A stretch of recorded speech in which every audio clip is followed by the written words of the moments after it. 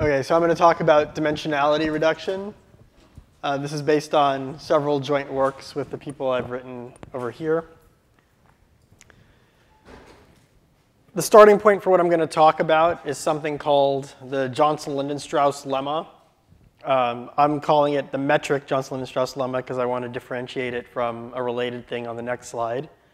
And what this says is if you have a lot of high-dimensional points, okay, then you can map them down to low dimension. So if you have n points, you can map them down to log n dimension, such that all the distances are roughly the same as what they used to be. Okay? So there are lots of examples of problems where, like algorithmic problems, where you're given data that's very high dimensional. We'll see some examples. And you can speed them up by first pre-processing the data using this lemma. So there's you can make this lemma an algorithm to actually do the mapping, and then run your algorithms on the lower dimensional input. Okay, so for example, nearest neighbor search in high dimensions, some linear algebra problems, regression, PCA, we're going to see some of that later. Compressed sensing, we've heard about in this conference, is related to this, and there are several applications. And the thing that I want to differentiate the metric JL lemma from is a related thing that I call the distributional JL lemma, which says that for any epsilon and delta, there's a distribution over matrices, pi, with very few rows. Okay? So the number of rows of pi only depend on epsilon and delta. They don't depend on the original dimension. Such that with high probability, with probability 1 minus delta, pi preserves the norm of any vector u. Okay? So this thing inside the probability is just saying that pi is preserving the norm of u, the Euclidean norm. Okay, so why is this related to the metric JL lemma on the last slide? Basically, you imagine u being the difference vector between two of the original input vectors on the last slide. So you have these n points in space, call them x1 up to xn. Imagine u is xi minus xj, normalized. Okay? So if you preserve xi minus xj, it means you're preserving the distance between xi and xj. And if you set delta to be smaller than the total 1 over the total number of distances, then by a union bound, you're preserving all the distances. Okay, so this 1 over epsilon squared log 1 over delta becomes 1 over epsilon squared log n, which is what you saw on the last slide. In particular, the map from metric JL is just this linear map. You map the vector x to pi x. And there are some theorems that show that these theorems are either optimal or nearly optimal. So for metric JL, we know by a theorem of Noga alone that you can't improve the target dimension by more than log 1 over epsilon. And if the map has to be a linear map, then we know that you can't improve it at all. This is something I did with Casper Green Larson, not in 2003, last year. I guess I forgot to change the year. I just copied something. Okay. And for distributional JL, we know actually that this lemma is tight. You can't do better than what I wrote there. Okay. Right. So I'm saying that there is this mapping which can map to low dimensions for you and preserve distances. And how do you actually instantiate this as an algorithm? What is the linear map?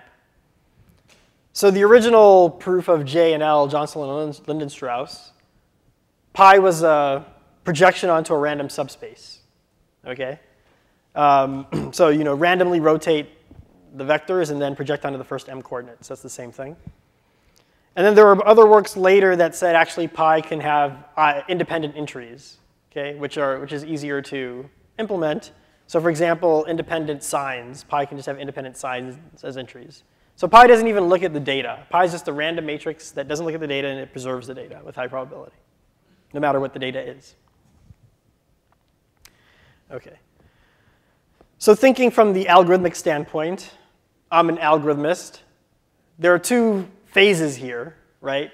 Like where would I apply these pi's? I said if I have some high dimensional problem, I want to map it to low dimension so that my algorithm then runs faster, right? So there are two steps. One is apply pi, and then step 2 is run my algorithm on the output after I applied pi, because now it's lower dimensional. So if I minimize m, the target dimension, step 2 becomes fast, right? Because I'm running my algorithm on low dimension. But there's still step one. I have to actually apply pi to my input, right? And the downside of these constructions is that to actually map the data to lower dimension, that's dense matrix vector multiplication, right? Because these are dense matrices. Pi is a random dense matrix. And I'm using U0 to mean support size of U. Okay? So just naively using for loops, that's the time to apply pi to a single vector U. Okay? So as an algorithmist, or as algorithmists, what we try to do is come up with faster algorithms or more efficient algorithms. And there's been work on that. So the first work that got any asymptotic benefit was this one that I'm citing by Ilona and Chazelle in 2006. So his pi was the product of three matrices, which he called P, H, and D because it was in his PhD thesis. So pi is equal to this product, PhD. And the linear map that he did for JL was he mapped U to PhDU. Okay? And I wrote down a little bit about what these matrices are. The point is D is a diagonal matrix, so you can apply it in linear time. H is the Fourier matrix, so you can apply it. Why did I call Fourier H instead of F other than him wanting a PhD? Well, I guess maybe he wrote it as Hadamard matrix in his paper, just to make sure it's H. Okay. Anyway, H is, say, the Fourier matrix, which also works. You can apply that in n log n time. N is the original dimension of the vector using the fast Fourier transform. And then P is a sparse matrix. It's super sparse, so you can apply it fast. Okay? And I'll give a little intuition about why they did this. I'm not going to give you any details. The basic idea is as follows. Take my vector U, right? What is DJL? I'm working with distributional JL right now. I want to make sure pi preserves the norm of U with high probability, right? Forget about the high probability. Let's just say I want to get the right expectation for the squared norm. If I sample coordinates from U, then the sample is going to have, that's an unbiased estimator of the squared norm, right, if I scale it properly. Okay? So imagine just using a sampling matrix as pi. Okay, that's correct in expectation, but the problem is that the variance is really bad because U might have all its mass in, say, one coordinate. So if your sample doesn't see that one coordinate, you're not preserving the norm, right? And you would need to sample n coordinates in the worst case to see that mass in one location. So that's not a good scheme, right? Because we're trying to minimize the number of samples, which means minimize the target dimension. So what this PhDU stuff is saying is HD, you should think of HD as one thing and P as the other. So what HD does is it's some randomized matrix, right, because D is random, where for any U, whether U is concentrated or well spread out, it doesn't matter. For any U, HDU will be well spread out with high probability. Okay? And then sampling works. Okay? So P is like the sampling. So that was the intuition behind their construction. And it's related to this uncertainty principle like that you hear about in physics, right? Basically, the point is if U is somehow very well concentrated, then its Fourier transform will be very well spread out, right? So then you want to apply H. And the D is there to make sure that you don't do the opposite, that you don't take very well spread out signals and then collapse them before you sample. But anyway, there have been some improvements to the analyses and some different constructions since then, but these have a downside, right? The downside of these is that it's slow to embed sparse vectors. If U is sparse, think about the intuition I said, right? HD randomly smushes around the mass so that sampling works. If your input is sparse, you want an algorithm that has running time which is really fast. The speed of your algorithm should depend on the sparsity of the input, not on the dimension. Okay? So I don't like algorithms that take sparse data, and we've seen in this conference there are many times when you have sparse high-dimensional data. I don't want to take sparse data and smish it all around, because that slows down my algorithm. Then I have to work on this high-dimensional dense vector. Okay? This is great for dense inputs, but it's not good for sparse inputs, for sparse data. Okay. So this talk is primarily going to be about how to deal well with sparse data, how to get this dimensionality reduction even if you have sparse data. And the way we're going to go about it, well, before I say that, is where do sparse vectors show up? You've already seen it in this conference, but let me just do two of these. So the first one, like user ratings. I believe Encore at some point gave a talk on matrix completion, where he talked about the Netflix matrix having, roughly 1% of its entries filled in. So the point is you have a matrix. So you actually think of you as a matrix now, where their rows are users and columns are movies or products for some other company. And UIJ is how that person rated that product. And most people haven't rated everything, so this thing is mostly empty. Right? This is a very sparse input. The first one, for example, documents as bags of words. This is something that people do in information retrieval, machine learning. So you have some document. A document could be an email. It could be a web page. Okay? And you treat that document as a high-dimensional vector. Okay, first of all, why? What you want to be able to do is compare documents to each other. Right? So for example, I have an email, and I want to compare it to some other document to test whether or not my email looks like a spam email. Right? Or I'm a search engine, and someone does a query, and I have to show you results. I don't want to show web pages that are very similar to each other, because people mirror things. Right? Once one website is out, someone else might mirror it at another URL. I don't want to show you duplicate results. So I want to filter things, documents, or websites that look very similar. So there are many applications where people need to do some document similarity comparisons. And what do? They treat a document as a high-dimensional vector where the dimension is the size of my dictionary. Okay? And then UI, the ith entry of U, is the number of occurrences of word I in the document, maybe weighted by the importance of that word. And then I want to be able to do some comparison between these things. So for example, cosine similarity. I look at the cosine of the angle between documents, which, by the way, is preserved by, if you preserve L2 distances, you preserve cosines of angles. Okay, just take my word for that. It follows by parallelogram rule. Okay, so sparse vectors appear a lot, especially in machine learning applications. Okay, so that's why I care about them. And I said that I want a pi. I want a dimensionality reducing map, which can process sparse inputs quickly. Well, one way to embed sparse vectors faster, or even any vectors faster, is to use sparse matrices.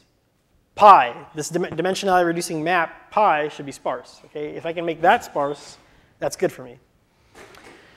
So in particular, if pi has the property that it has at most s non-zero entries per column, then I can multiply pi times u in s times the support size of u time just using for loops.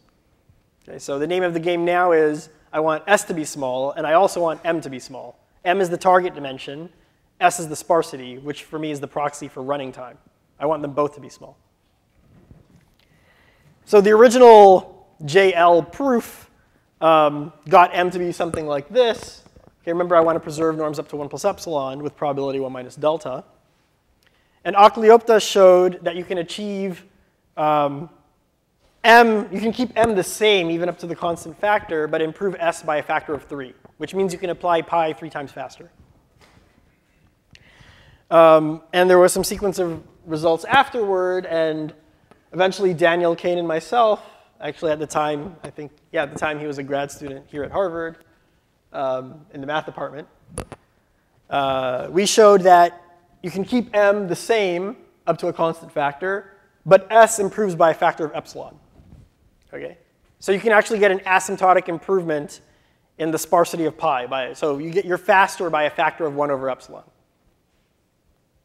Questions? I see some. You can interrupt me with questions. I don't mind. You don't have to wait till the end. You don't even have to raise your hand. Just yell.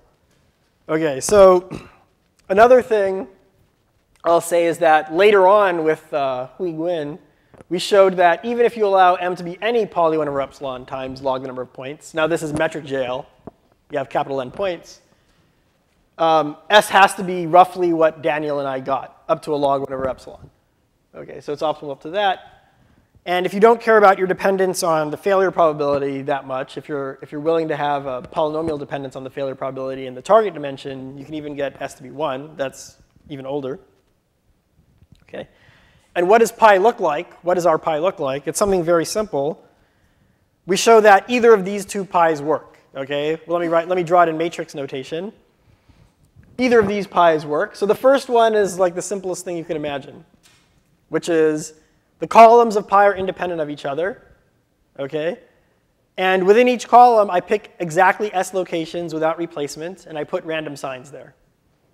Okay? So it's a very sparse sign matrix, random sign matrix. So all those black cells are plus minus ones, and then everything else is 0. Another thing you could do, which also works with the same bounds we showed, is just divide up the rows into blocks, deterministically. The first M over S rows, the next M over S rows, et cetera. And in each block, put a random sign in just one location and zeros everywhere else. Okay? So these are the pi's. And one open problem is, well, actually, I'm just going to skip this open problem. Okay, analysis. How do we show the pi works? I'm not going to get too technical on this analysis. The whole analysis is just going to be this slide. I'm not going to actually really do any calculations. Really, so the way that we go about things is this pi matrix that I defined for you a slide or two ago. What do entries of the pi matrix look like? Okay. There's a delta, which is either 0 or 1. Delta ij just tells me whether or not that entry is 0 or non-zero. So it's a 0, 1 random variable. Sigma ij is a plus minus 1. It's a random sign. And there's a normalization about 1 over root s. So it's a random sign over root s times a 0, 1 random variable. Using this notation, you can expand out the L2 norm squared of pi u. Okay? And remember now, u has unit norm. I want to preserve this unit norm vector. So the error is pi u L2 norm squared minus 1. That's the error. So the error is this. Okay? And the only thing to note is that the error is a quadratic form in sigma. Okay? And the matrix looks something like this. You can write down what the matrix is. And then what we do is we just use known tail bounds for quadratic forms. Okay? So there's something called the Hansen-Wright inequality, which tells you that if you look at that quadratic form and you can bound its operator norm and its Frobenius norm, that will tell you how the tail of this error random variable decays. So we bound those things, and then that gives us exactly what I told you. So that's all I want to say. Okay. It's pretty simple. Okay, so what next? Okay, so what have I done so far? I told you that if you have an arbitrary set of n vectors, there's a somewhat sparse matrix that you can use to embed them into lower dimension to then process them. Somewhat sparser by a factor of epsilon than the naive thing, or than what was known before. Okay, what next? Okay, so there have been some talks on random matrices in this conference, and I'm going to show you something about that. Okay, so what is, and some applications. Okay, so what did I just tell you? This is sparse JL. Okay, what we showed was if you have u an arbitrary vector of unit norm and pi a sparse sign matrix as the one I showed you, then with high probability, you'll preserve the norm of u. Okay? As long as m is at least log 1 over delta over epsilon squared, and s is a factor of epsilon better. And I really skimmed over this, but if you remember the analysis I told you, we really did this tail bound here, this Hansen-Wright inequality. It's a bound on the moments of this quadratic form. And what we did is we did Markov's inequality on some really large moment. Okay? And then that's what ends up giving you the actual final result that I stated. So which moment do you take? So if you take the log 1 over deltath moment, you get the theorem that I told you. You get failure probability delta. Or you could do Thorpe-Jong and take the second moment and get away with s being 1, but m blows up exponentially. Okay, okay, so let me just rewrite this in a way that's meaningless right now, but won't be meaningless on the next slide. Okay, what is a vector? A vector is just this vector u that I'm preserving. What is a vector? A vector is just an n by 1 matrix with orthonormal columns. Okay, unit vector. Okay, the ortho doesn't mean anything because there's only one column, but it'll mean something on the next slide. And I'm just rewriting the L2 norm squared of pi u as pi u transpose pi u. And 1 is the 1-by-1 identity matrix. And I'm making sure that it's basically pi u transpose pi u is close to its expectation in operator norm with high probability. Okay. And what I conjecture to be true is that a lot of these 1s, because you have one column, can be replaced by d's. Okay? This is a conjecture. Take an n by d matrix with orthonormal columns and pi the same sparse JL transform I showed you a few slides ago. And you'll have this kind of preservation guarantee as long as m is at least d over epsilon squared and s is like log d over epsilon. Okay. And I'll tell you in a second why this is important. But I'll say until then that what Hui Guan and I were able to prove is we were able to prove this conjecture up to some log factors. Okay. And actually recently there's been some improvement by Michael Cohen, who's a grad student at MIT. So with him, I think there's only one log factor that's left now. The conjecture is still open, but we're closer. Okay. So some remarks. This d squared, this bottom bound here, which follows by taking the second moment. The first who got close to it up to some polylogs was Clarkson and Woodruff. And then Hui Guan and I showed that actually there's a much simpler proof of it. And there are some others who also got it at the same time. And just like in the d equals 1 case with the Hansen-Wright inequality, we use the moment method. What does the moment method mean for matrices, right? Basically, we do Markov on the lth moment. And then we use the fact that the operator norm to the L is at most a trace of the lth power of the matrix. And this is a very standard thing that people do in random matrices. Okay. And one thing I want to say is, maybe I should have put that on the next slide. So I'll come back to the next thing I want to say and just say this. Who cares about this matrix extension? Okay? Why did I make this generalization at all? And there's actually very strong motivation for this. So to say that this operator norm is at most epsilon is the same thing as saying it's equivalent. Okay? This is linear algebra. It's equivalent to saying that pi preserves the norm of x for all x in a certain subspace, namely the subspace spanned by the columns of U. So think of the columns of U as an orthonormal basis for some d-dimensional subspace. This is the same thing. And subspace embeddings, it turns out, as I'm going to show you an example of, can be used to speed up algorithms for many numerical linear algebra problems. So if any of you were here for David Woodruff's talk, I think on the last talk of the first day, he talked about robust PCA. And somewhere in that algorithm, he was using subspace embeddings to do robust PCA. Okay? Least squares regression, regular PCA, k-means clustering, SVMs. There are a lot of algorithms that have large matrices as input, okay? And you can speed up algorithms by using subspace embeddings. And I'm going to show you an example of that very soon for like least squares regression, because to show you is a very simple reason why subspace embeddings can show up in faster algorithms for those problems. And the thing that I should have put on this slide, I just want this note on the bottom, right? So in some fields, like Wigner, right? When Wigner was looking at random matrices in statistical mechanics, the random matrices were there to model data, right? Or to model some phenomenon. For us, our data is not random. For us, the data can be worst case, okay? I'm an algorithmist. You give me some computational problem you want me to solve, and I'm supposed to come up with algorithms that solve them quickly. It's not that the data is random. It's that I'm using random matrices as a tool to get faster algorithms. Okay? My data is not random. Just it's a randomized algorithm to solve this worst case problem. Okay? And you're going to see an example of how to use the algorithm. Okay. And the nice thing about sparse pi is that you can multiply pi times a in time, which is S, the sparsity of pi, the column sparsity of pi, times the number of non-zero entries in the matrix A. Okay, so let's go to numerical linear algebra. So let's say I have A, which is a very tall and skinny matrix of rank R, n by d. So let's look at some classical numerical linear algebra problems, computing Loveridge scores of A. this has some applications in some optimization algorithms. Least squares regression, okay, so this is classical statistics problem.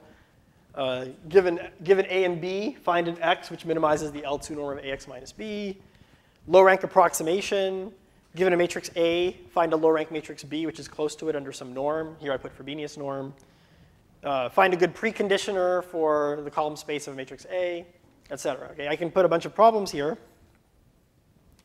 Okay, turns out all these problems that I wrote down, if you don't care about running time, you can solve them all using, let's say, the singular value decomposition of A.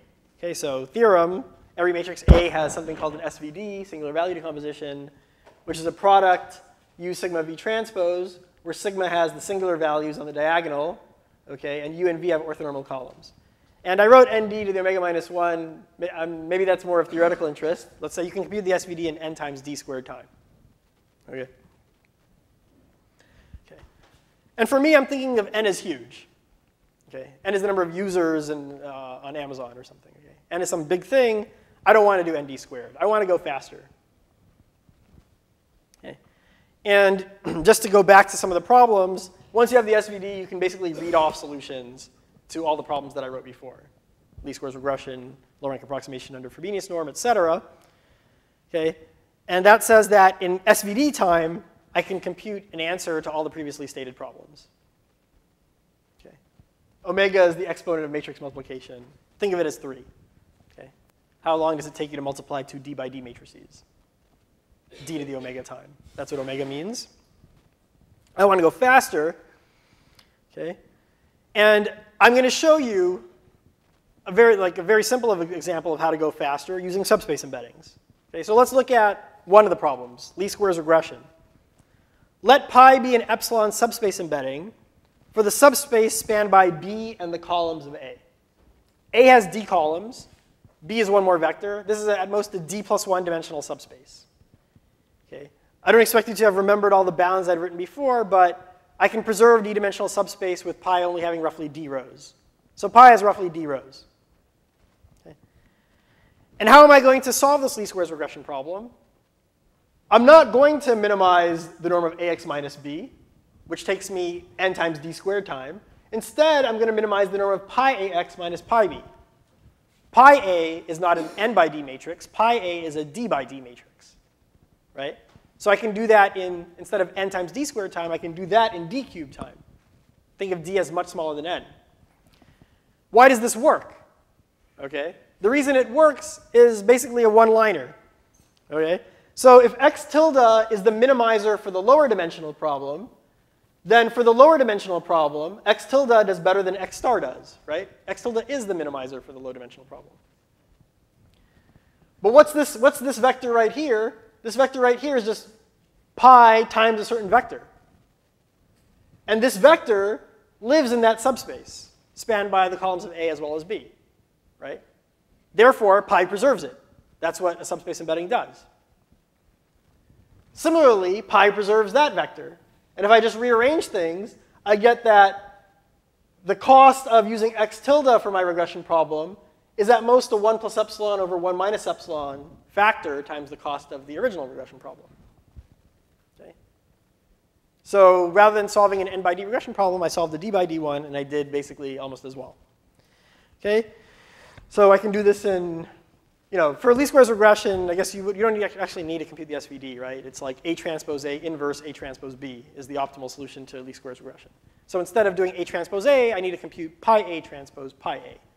But pi A is a much smaller matrix. Okay.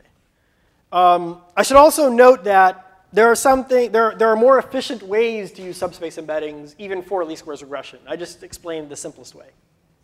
Okay. So for example, there are things you might not like about this. If you remember the bounds for subspace embeddings, the number of rows of pi isn't really d, it's d over epsilon squared, right? So if I want to get really, really close, right here, then I should set epsilon to be something really small, but I'm paying as 1 over epsilon squared, which is not great, right? But there are other ways of using pi. So for example, this is mentioned in a paper of Clarkson and Woodruff. One thing you can do is actually set epsilon Don't get an epsilon subspace embedding, but get like a 1/2 subspace embedding. Okay? So really now you only have O of d rows in pi, not d over epsilon squared. You have only O of d rows in pi, and then you can use that pi to then find a good preconditioner of A. So basically you compute pi A, you take the SVD of pi A, and you can read off a good preconditioner for A from that SVD, and then you can do iterative algorithms like conjugate gradient or catch-marts or whatever you want to do, gradient descent. Okay, so and at the end of the day, your dependence on epsilon and your algorithm will be log 1 over epsilon instead of 1 over epsilon squared. So I don't want to get into these. Basically, I just showed you the one-liner way of using subspace embeddings, but there are more sophisticated ways which get even better performance. Okay? And there are ways of using subspace embeddings for PCA, k-means, et cetera, robust PCA. I'm not going to get into all that here. Okay. Back to the analysis. How much time do I have? 5 minutes. Forget about the analysis. Okay, so good. So I started off with finite point sets. That was the Johnson-Lindenstrauss lemma. Then I moved on to preserving subspaces. That's useful in large linear algebra problems. Okay, what else? What else can I do, or what else do I care about? So let's just take it to arbitrary point sets. Okay, so not necessarily finite. So let T be just an arbitrary set of vectors. Okay. And what I want is I want a pi that preserves the norms of all vectors in T. So in JL, these vectors U are like difference vectors between my input data. In linear algebra, these U's were coming from a d-dimensional subspace. But for now, let's say I just have an arbitrary set of points T. T could even be infinite. Subspaces are infinite, right? Okay, good. So if I normalize all the vectors in T to have unit norm, this is the same, this thing over here, to say that for all T that happens, is the same thing as saying the sup over all U in T of this deviation is at most epsilon. And if pi is a random matrix, let's say I want that to happen, I want the expectation over pi of the sup to be small. You could also say maybe I want high probability, okay, not just expectation. Yeah, you can, the things I'm going to say can give you that too. Okay? So this is the thing I want at the bottom. We talked about finite T, right? T is just normalized difference vectors. We talked about subspaces, okay? And here are some problems where subspace embeddings that I mentioned can be applied. There are other kinds of T's that people care about that I haven't told you about yet. Or maybe I said it on the second slide in a bullet. But one is, for example, compressed sensing. Compressed sensing, what T do they care about? In compressed sensing, what they want out of pi is they want pi to preserve all vectors U that are k-sparse. Okay? Remember, that's the support size. I want to preserve the norms of all k-sparse vectors. That's a union of n choose k subspaces, right? All the coordinate subspaces. And a pi that preserves this T has a name in the literature. It's called having the restricted isometry property, or RIP.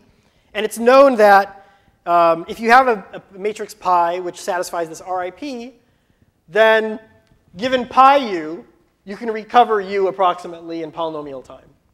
Okay? If U is approximately k-sparse, and you have a 2k RIP matrix, you can almost recover U from pi U.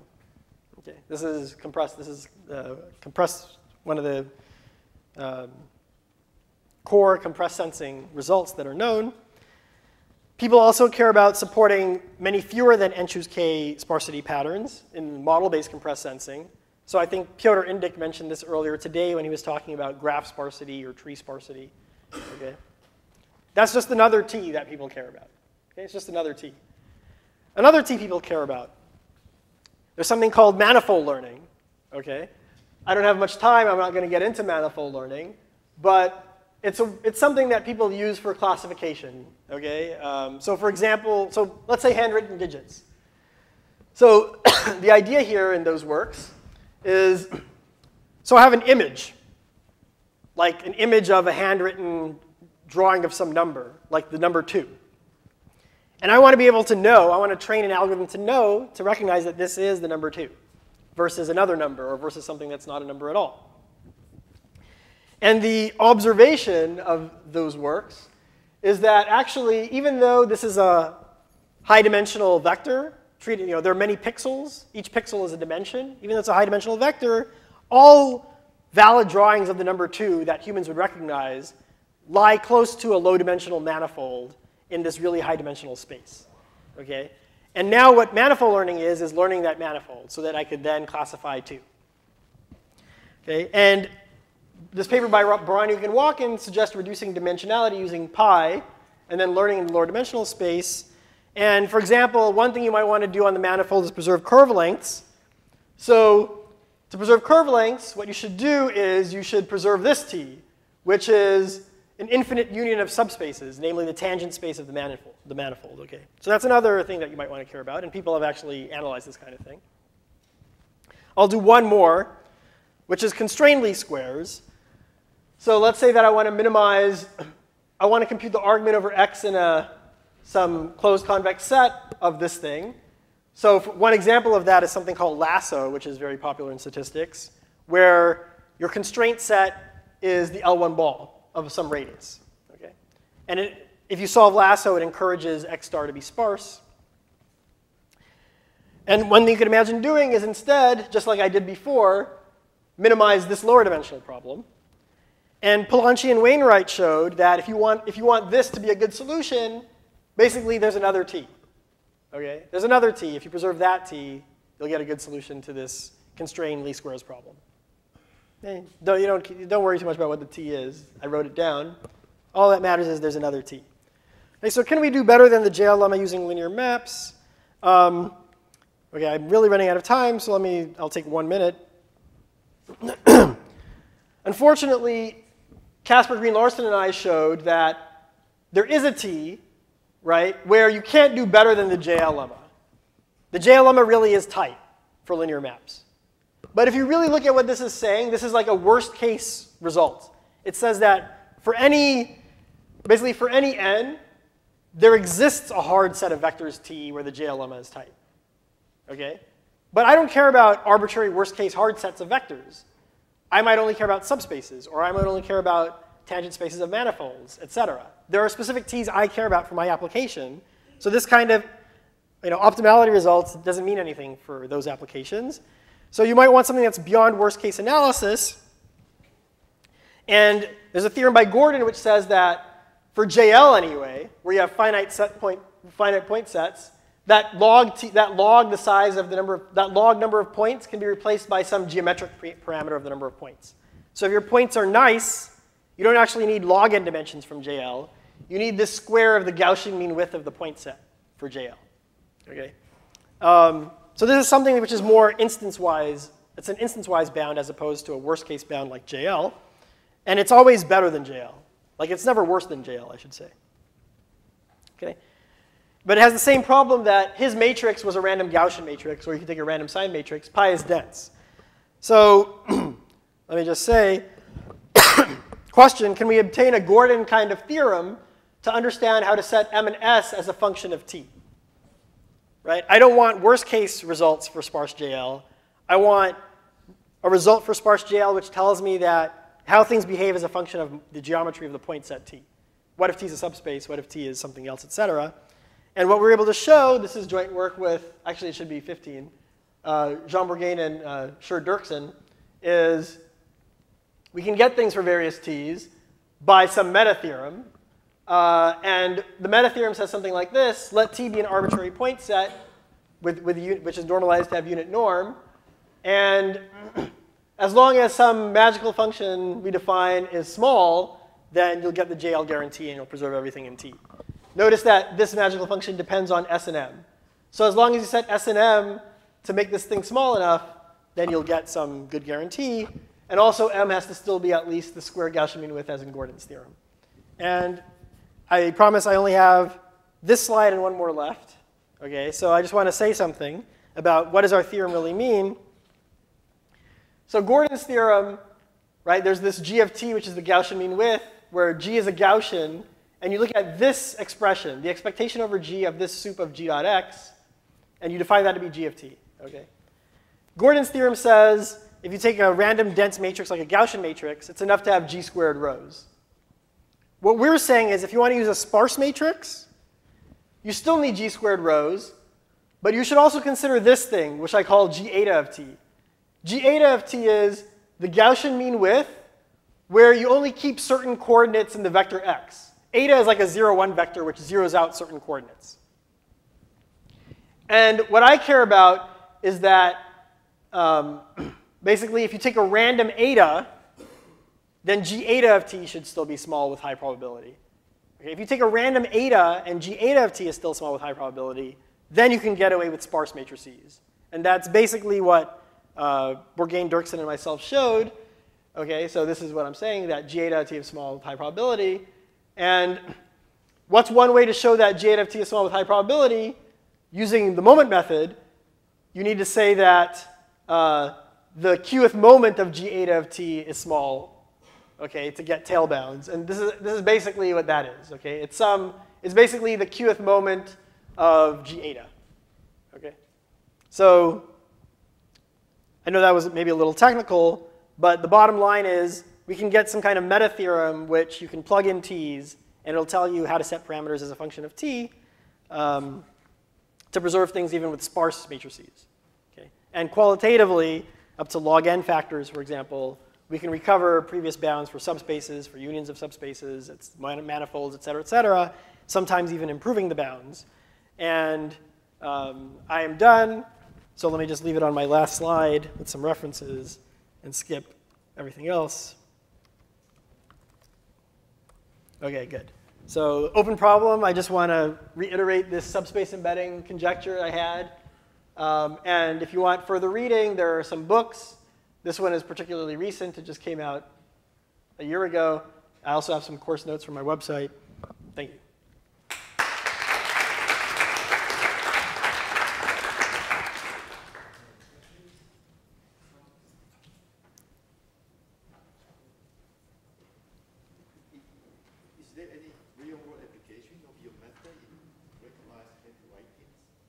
Oh, in manifold learning? Yeah. I don't know if anyone has, I don't know if it's like it's used by any company or something. I think, well, first of all, okay, definitely, I think no one's done any experiments with like sparse JL for manifold learning. The paper that I mentioned by Baraniuk and his collaborator, I think they might have had experiments in their paper, but I don't know if it's been used in, let's say, a real company. Oh, yeah. I think, well, one thing that people have been looking at right now is using subspace embeddings for these large-scale linear algebra problems. So, for example, if there's this thing going on at IBM on libskylark there. Okay. So there's this thingy that they've made. Many of them are at IBM. I think they're collaborating with some other people in academia as well. But they're looking at using subspace embeddings, so like sparse embeddings, also the fast JL transforms, et cetera, for large-scale linear algebra problems and machine learning problems. Yeah, I mean, I guess a lot of this stuff is very new. Like many of the things I've cited are since, like, say, 2013. So I don't think things have become mainstream yet, but people are at least trying to do something and make it more available.